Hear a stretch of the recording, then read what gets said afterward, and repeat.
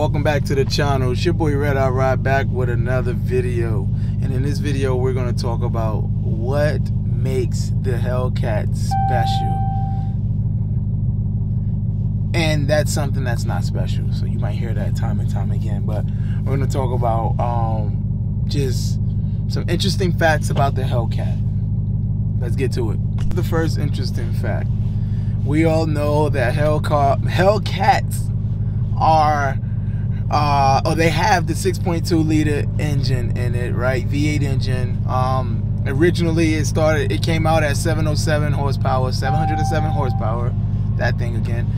And then they had the Red Eye that came out with, you know, the 797 horsepower, and then you got the jailbreak. In the last calls that I think it's 810 horsepower or something like that, making it, you know, one of the fastest production muscle cars ever made in history. And that's one reason why everybody wants to get these damn Hellcats. That is one reason. That sound is not it, but this is what I'm telling you is one of the reasons as to why. The thing is, the Challenger Hellcat has a top speed of 199, whereas the Red Eye has a top speed of over, I think it's like 203 miles an hour. 203 miles an hour it tops out at. It is one of the fastest top end speed production muscle cars in history. Come on. This is why everyone's going nuts about these cars. You have it. That's driving me nuts.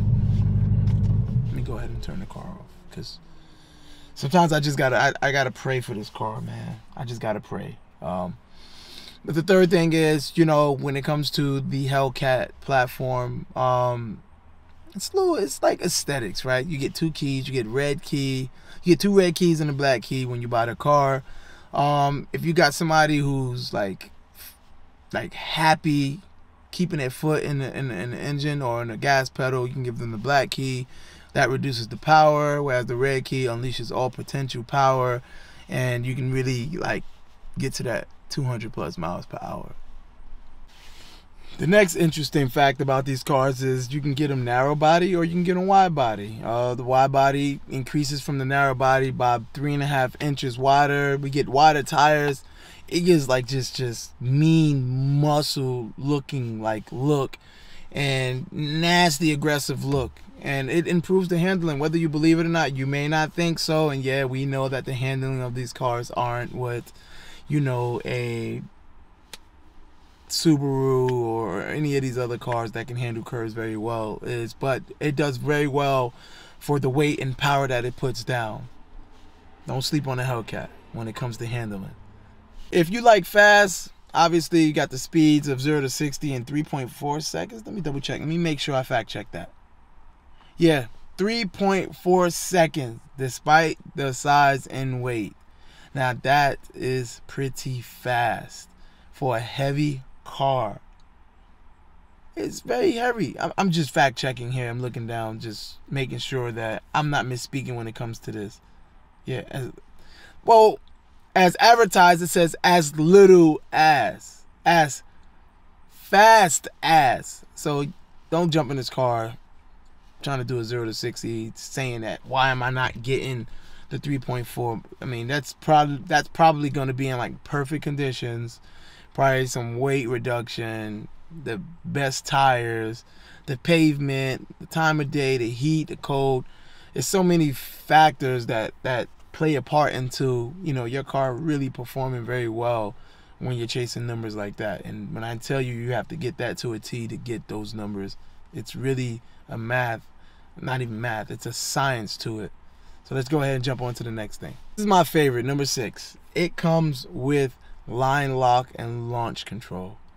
What stock car from the showroom floor production is letting you launch 797 horsepower from a line at the drag strip?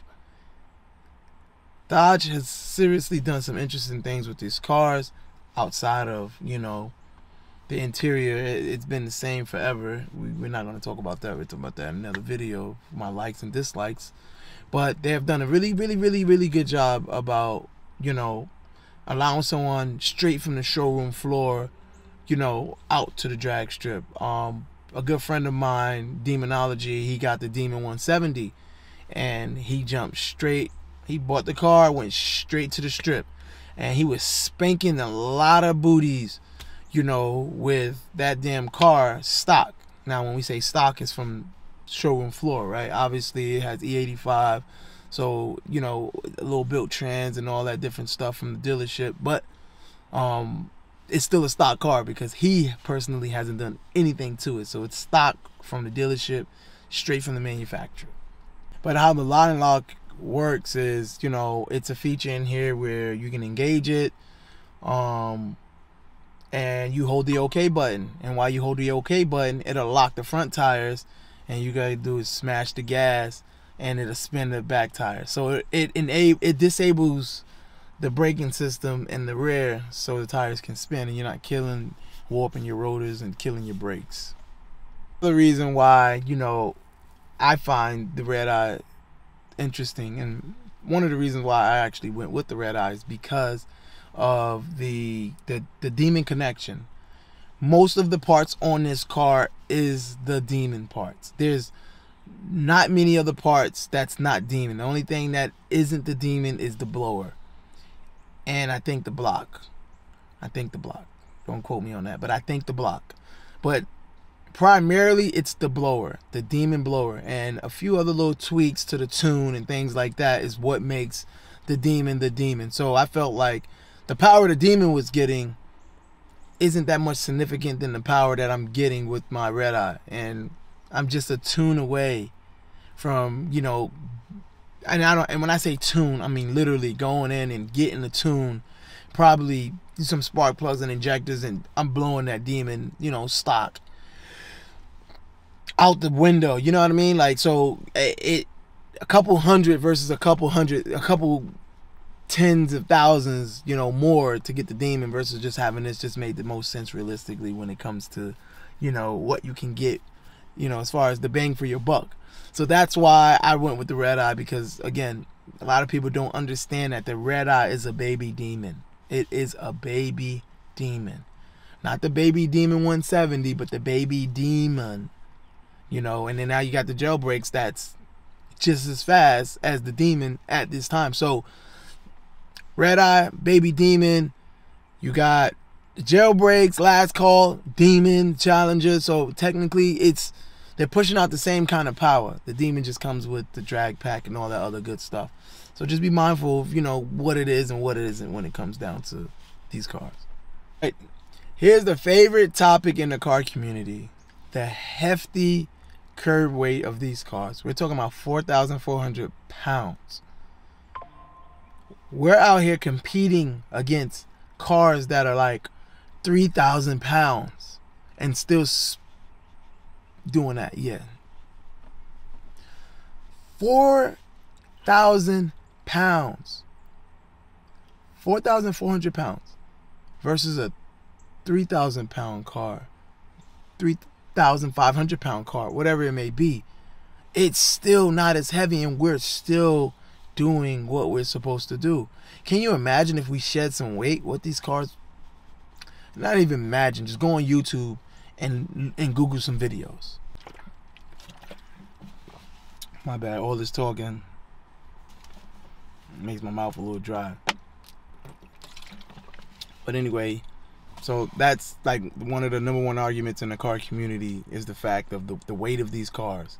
And that's another deterrent for a lot of people in the car community too, because a lot of people don't want the car because of, you know, the weight. But I know they all want this car. I don't care what you say. They will take it. Absolutely. They can say what they want to say, but I can guarantee you they will take it. Yes. Now let's go into the next one. One of my favorite topics about this car: how affordable this car is compared to the power that the output of power. This is insanely affordable compared to other vehicles that are pushing out this same kind of power. You have people who are building cars for this power, who's spending more than what this car is cost, and guess what? This car comes with a warranty with this power. You cannot beat that. And that's another thing in the car community. They say, oh, you still have your warranty. Well, yeah, I have 797 horsepower to the crank with a freaking warranty. You go get one. You go get one. If anything happens, I can take my car back. Anything within the right way of doing things, something happens, you know, you can take your car to the dealership and get it serviced, you know, under warranty. Obviously these days it doesn't work like that too much, but you know, it's always worth a try. But yeah, it's just affordable, man. You know, we're talking about for a narrow body Hellcat, especially today, you can probably get one for like $65,000. A red eye, you can probably get one for $85,000 to $89,000. I mean, it's really affordable. We're talking about 797 horsepower for a red eye, 707 for, you know, the regular Hellcat, and then, you know, you got the last call and jailbreak and all those other different models that provides even more power than, you know, the stock Hellcat and stock red eye. I feel like when I say stock, those are the first two that came out. Then you have the other ones. Those are like a little bit more modded up, in my opinion, but you have those. So that's what makes it a little different and makes it so affordable. You really can't get, if you go Mustang and try to get a car with this kind of power, you get your GT500 brand new, you're probably looking at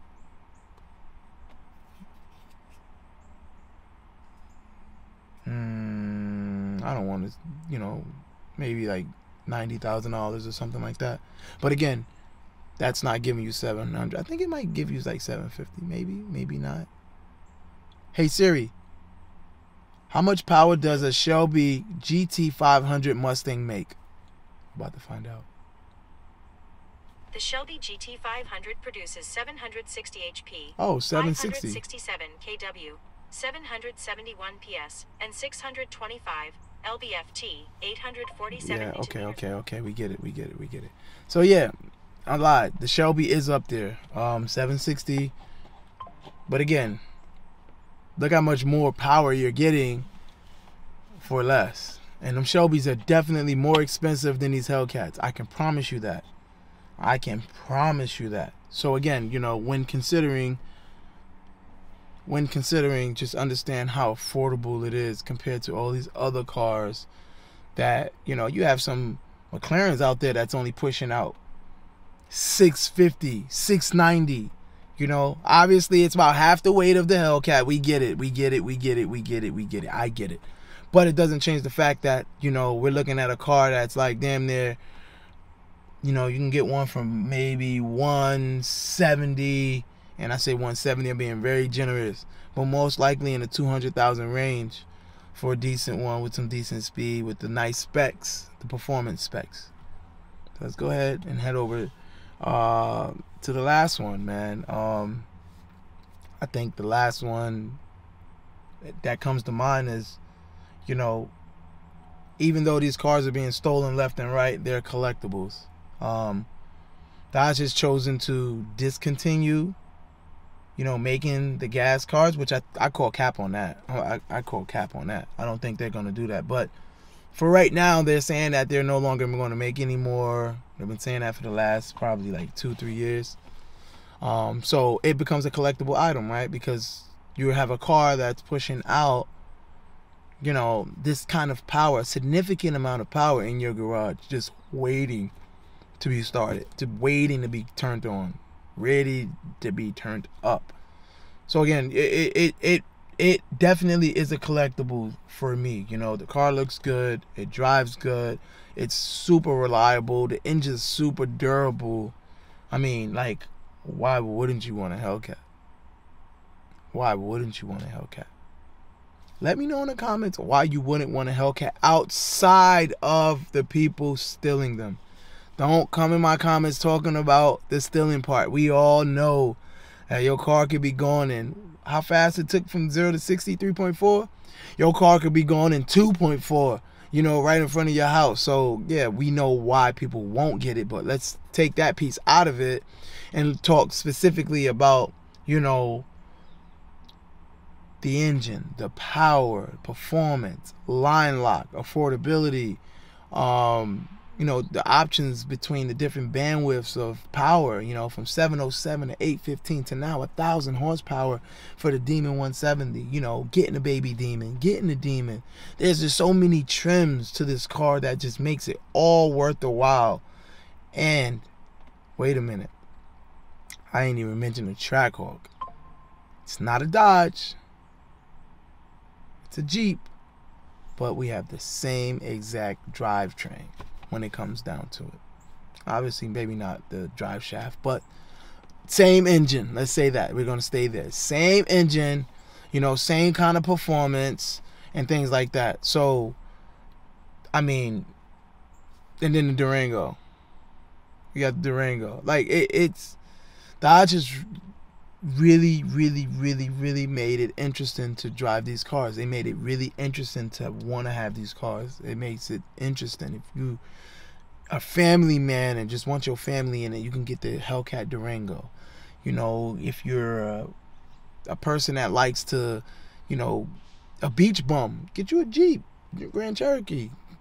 Put some big tires on there. You can go do that. You know, you can go off-roading in that, right? You can definitely do that. Then you have the TRX with another car, a truck with a Hellcat engine in it. Now, out of all of them, that's the slowest one. I don't recommend getting the TRX, honestly. It's not worth it in any way, shape, or form. For real. Power that you know. Unless you go ahead and get some more extra work done to it, stay away from the TRX. I think that's it. And then you got the Charlie, you got the Charger.